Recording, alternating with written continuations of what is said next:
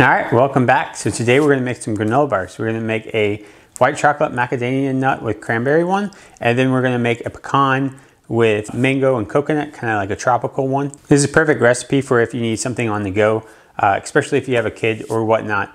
You always have a snack ready to go at a moment's notice. I mean, if you have a kid, you know what I mean. So here's a little joke for you. So my wife the other day told me to get some granola from the store that was grain-free. I said, that's nuts. Oh, all right. Without further ado, let's get cooking.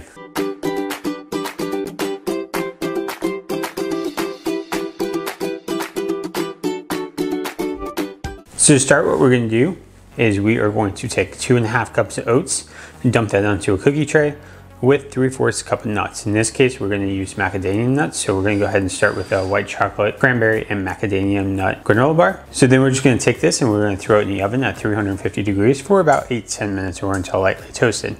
You do not have to do this, but it's highly recommended if you want the best tasting granola bars. Then for the tropical flavored granola bar, what we're going to do is we're going to do the same thing as before.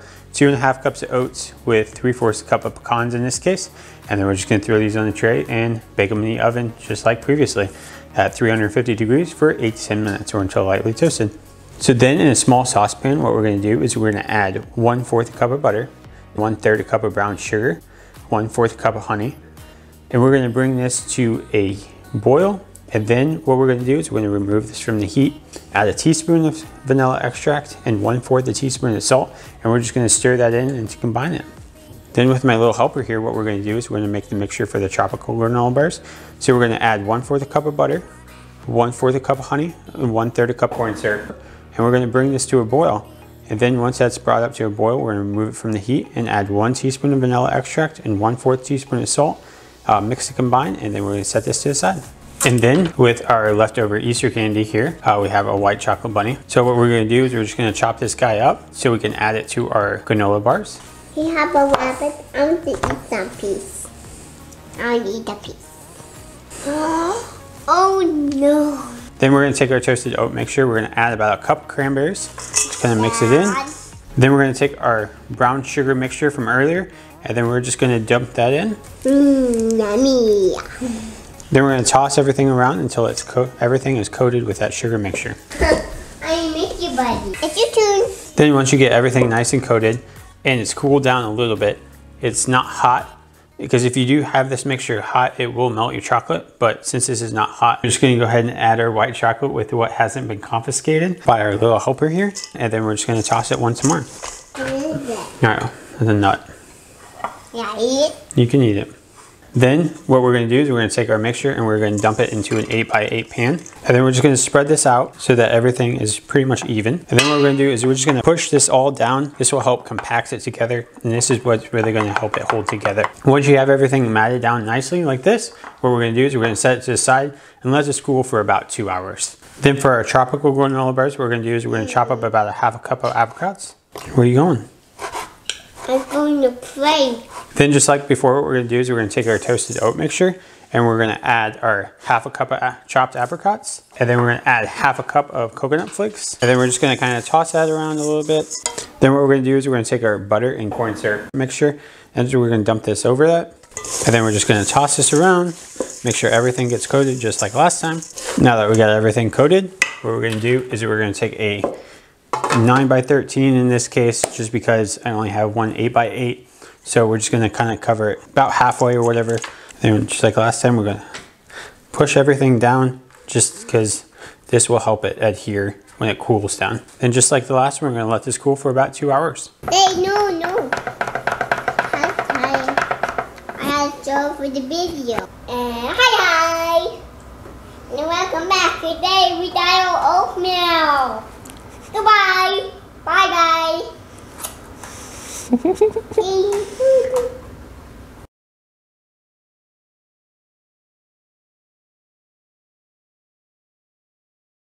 All right, so there we have our granola bars. We have our tropical one, and then we have our macadamia white chocolate one.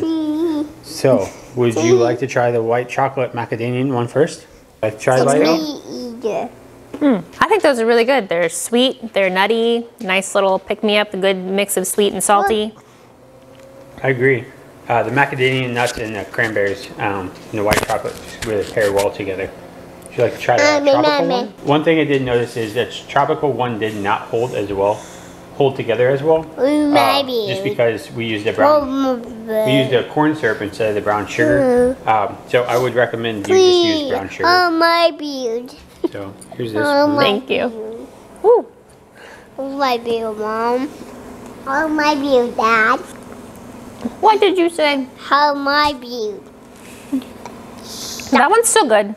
Don't like it as much as the other one because there's not as much sweet aspect. It's a little, How about that? what do I say? Maybe just a little overly salty. Unless you really like salty, then it's great.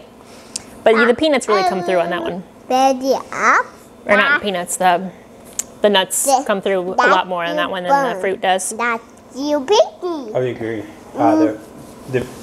It is heavy on the pecans.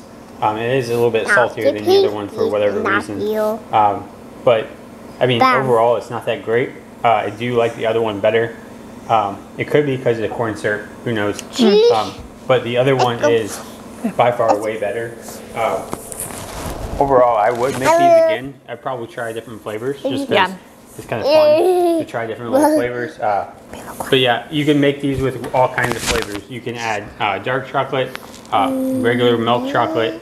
You can basically make like chocolate cherry ones. You can do whatever you want. If you want to see us try different other granola bars, please let us know in the comments down below if you have an idea of one you'd like to see us try. With that being said though, hit the like button if you like this video. If you want to see more like it, hit the subscribe button and notification bell so you can be notified every time we make a new video. Until next time, we'll see you later. Bye.